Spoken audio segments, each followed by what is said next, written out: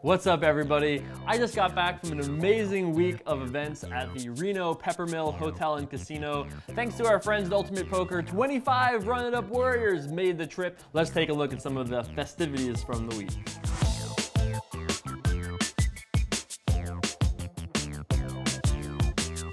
So we kicked things off just how I always kick things off, with a bunch of alcohol. Yes, of course, how else could we not? And it was awesome. Everybody that I met was so cool, so funny. It was such a good group. Everybody got along really well. Cheers, everybody! The Moon Girl was there. Dan O'Brien made an appearance. Yeah, we just had an awesome time, hung out there, and then we made our way over to the tournament area for the Run It Up Open event later that night. I want to thank the Peppermill for having us. These guys have been awesome, as well as Ultimate Poker. We have an amazing trophy for you. No, not the Moon Girl, but still a pretty nice trophy. So let's get those cards in the air. Let's shuffle up and deal. It was a $100 buy-in tournament. We had about 105 players in the event, all in all. For me, it was an awesome moment to see a field of people and to see the Run It Up shirts spread across them. That was really awesome. I actually put a bit of a run together myself. I managed to duck and weave and run hot my way down to the final table. Next thing I knew, I was heads up for my own damn trophy against a member of Team Ultimate Poker, my friend Dustin. So it was kind of an interesting dynamic, but I wasn't able to overcome my chip deficit, and Dustin took home the trophy at 4 in the morning. Here we go, Run It Up. That's right. Legion in the house. That's right. I certainly was a little tired heading to the seminar, though, the next day, which was starting at noon. So what I have here is a hand history that was sent to me a month ago that I have not pre-reviewed. Come on in, Brian. Almost everybody that had come the night before was there for the seminar. I went through the final 3 tables of a poker tournament. I think that guy might have played the hand really well post-flop. We won't know what this guy has unless he slams it on the table. I had nothing! Boom! No, not this time. And I got 4 hours of sleep last night too, and I'm still screaming.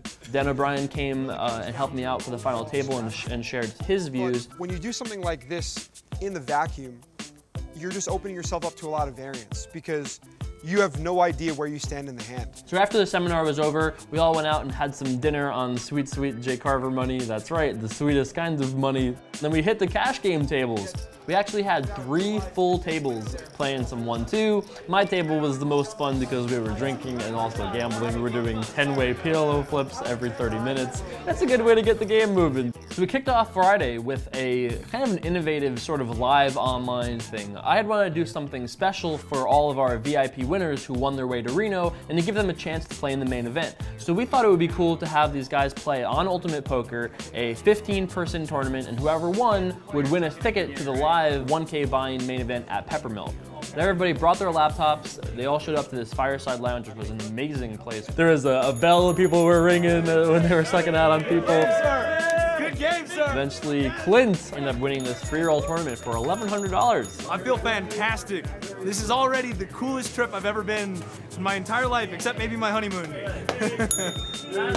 So later that night, we actually did another online event in the high-stakes poker room at Peppermill. We just did an open tournament to anybody in Nevada, so we kind of converted half of the high-stakes poker room into like a computer lab of sorts. Everybody just had their laptops all laid out. It was kind of a cool environment, to be honest. We had 2 guys make the final table, and I think the closest we got to winning was like 4th. So close, but not quite enough. Still a really fun event either way. 3, 2, 1. Run it up!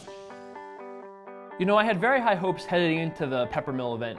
You know, I had never done a live event quite like this before, but even with my high hopes, I still think we smashed my expectations. I had such an amazing time. Peppermill was absolutely a phenomenal partner and a great host to us. It was great to see so many guys at home that were cheering us on and helping us out, supporting us on Facebook and Twitter and social media. I really appreciate all you guys that helped us out with that. And I think we'll see some more Run It Up events very soon.